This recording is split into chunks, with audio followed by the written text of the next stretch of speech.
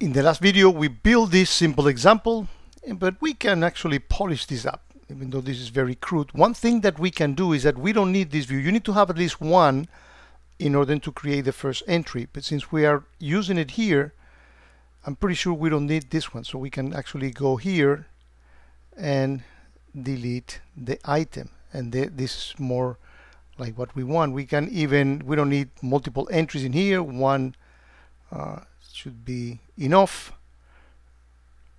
So we can actually go here and put maximum item. Well, that's the, if we limit the result to 1, I believe that that's gonna work. Let's see. Let's click this save, and this is a little better. So we have the name of the reference set and only one entry in here. Now, one thing that we would like to do is that if you have been following this series, you probably went to my public box link,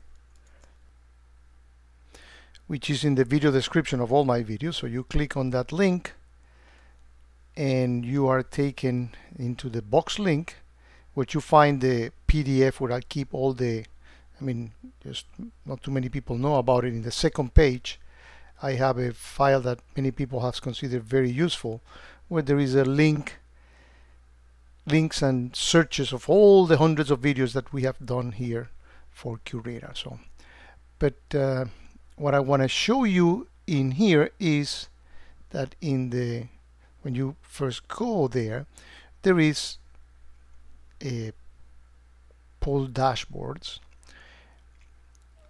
So, and in here, these are the two that are part of this video series that we imported.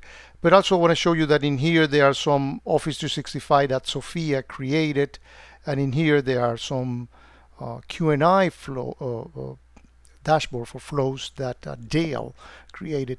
And the reason I'm showing you this is I would like to kindly invite you to share your searches as you learn about this. I'm sure that you can create great dashboard. If you want to share them with the community, please put a comment in the video description, and I'll figure out a way for us to get together so I can download, I can upload your JSON file and make it available to other people, and your name will be here. You will be completely credited with your dashboard. In fact, you can even put your name in the description when you create this. But the idea is to share the, instead of having people do the same thing, let's put this as a sense of community. There are thousands of Curator customers and